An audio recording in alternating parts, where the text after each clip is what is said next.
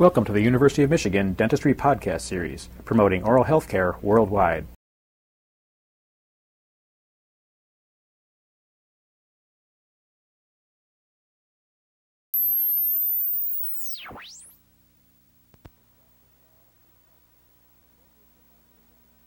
With the Facebow transfer, we are transferring the relationship of the patient's maxilla to the patient's center of rotation of the lower jaw, to the articulator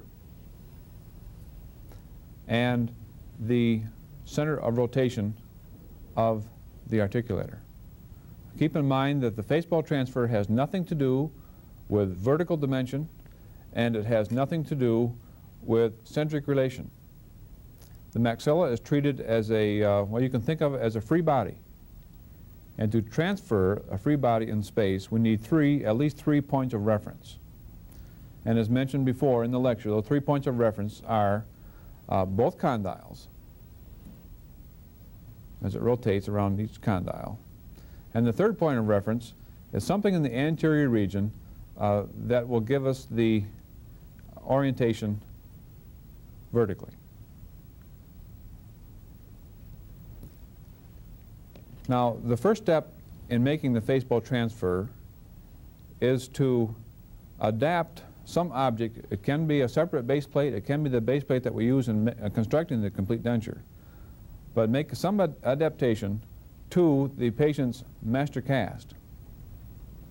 In this particular case, I'm going to use a regular base plate.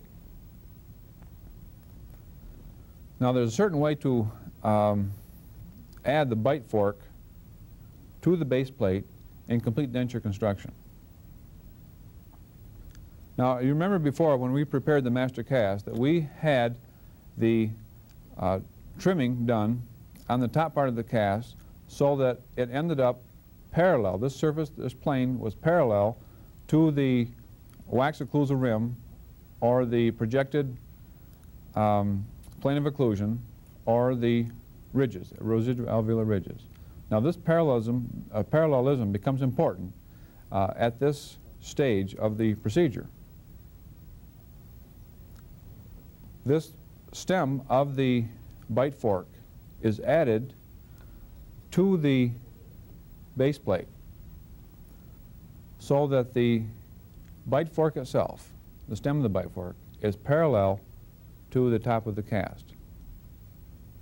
In turn, parallel to the projected occlusal plane. Therefore, when we put it on the instrument, on the articulator, we can raise and lower the apparatus until once again it is parallel with the floor and with the top of the articulator. So all you have to keep in mind is everything is parallel. And this actually is our third point of reference, parallelism.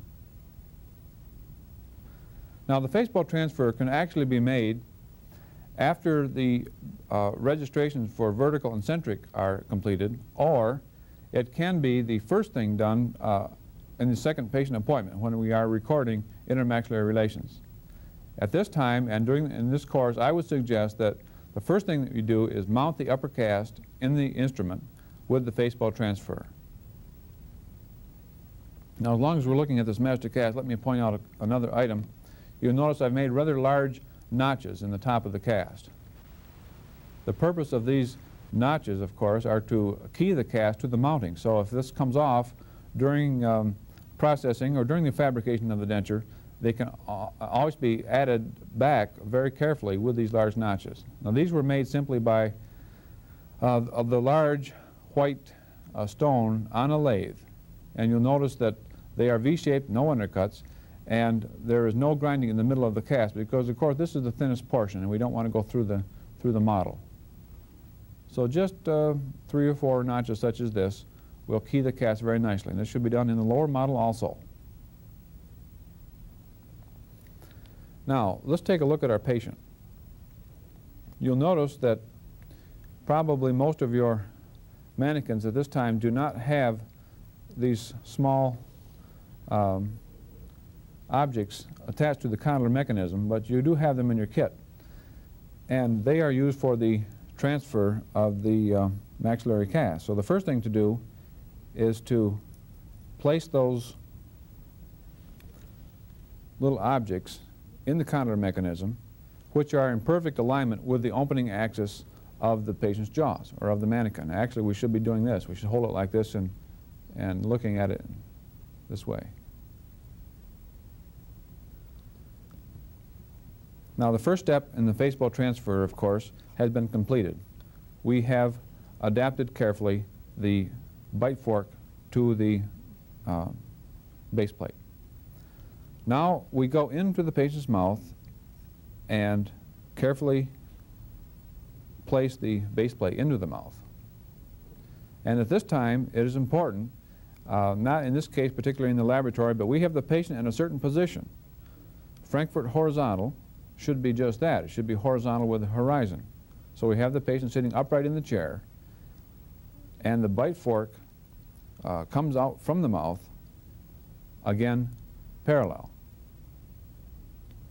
And at this time, the rest of the mechanism of the Facebow itself is put into place. And you have done this enough times so that we won't go into the mechanism of doing this. I mean, you're going to see an extra pair of hands here for a moment, which belong to one of my colleagues, and I suggest that the rest of you do this too. It's a two-man operation making a Facebow registration. And give your neighbor a hand. That's okay. Now you'll remember that the centering is important of the Facebow. And in this case, it just happens, let me turn that around a little bit so we can see here what we're doing. It just happens that about 67 millimeters on each side centers the case. And this instrument has been constructed to the configuration of the hand-on instrument, so that it transfers rather easily. On a patient, it's just a little more difficult. Now you'll see that I am holding the cast onto the ridge, the base plate onto the ridge, because if we don't, we get a faulty transfer. You can see the movement there. In the patient's mouth, it's the same way. The patient must, either by holding it himself or biting on cotton rolls or something, the base plate must be stable in the mouth at this time. Once the Facebow is centered onto the markings on the face, or in this case onto the little studs added to the condylar mechanism, and we are sure that or satisfied that the bite fork stem is parallel, then we come forward and actually tighten the mechanism in the anterior region. Let's tighten it the right way. Have a small wrench here that actually gives us a little more leverage. There is one danger, this type of Facebow, that we get some slippage after we take it from the face, and if that happens, of course, the registration is no good. Now at this time, the transfer has been completed halfway. Now all we have to do is take it to the instrument. But at this point, the mechanism can be removed from the mouth.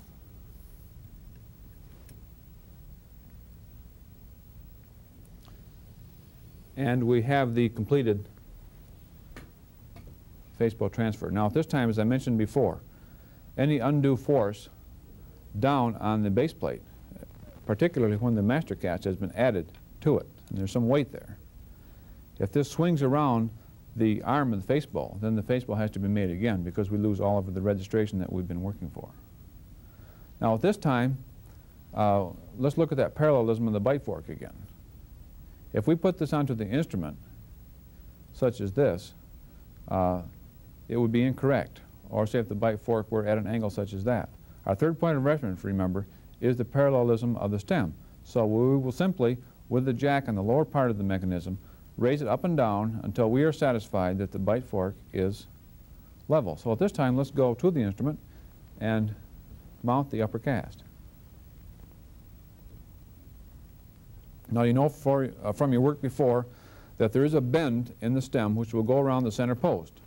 Using this type of instrument, we must maintain the proper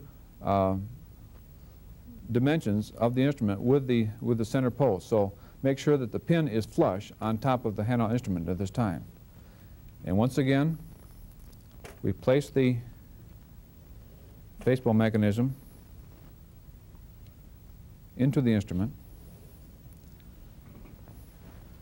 And as you see, the stem is not parallel, so using the jack on the bottom of the mechanism itself, I'm going to raise the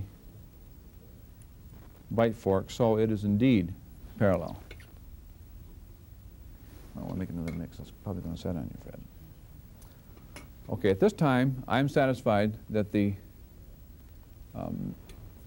stem is parallel to the top of the instrument.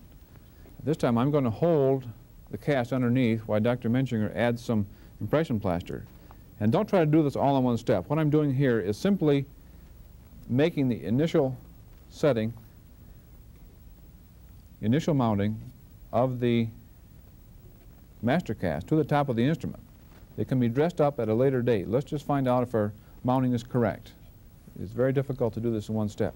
Now, you notice that I am holding underneath because in this step it is very easy to put too much force, depending on the set of the stone at the time we put it in.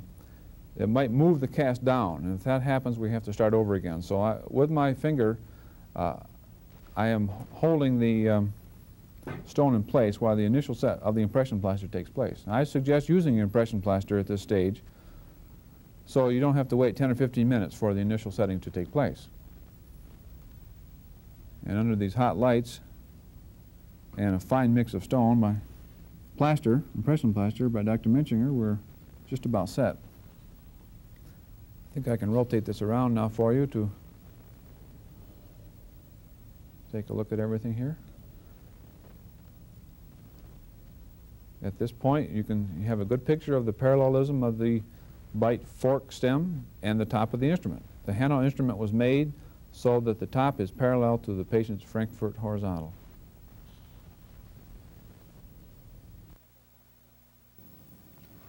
After a couple of moments now, the impression plaster has made a set which is strong enough to take the apparatus apart. So at this time, we no longer need the Facebow apparatus, and that can be carefully removed. And we have our transfer of the maxillary cast. Now, just in a quick review, let's look at the patient again.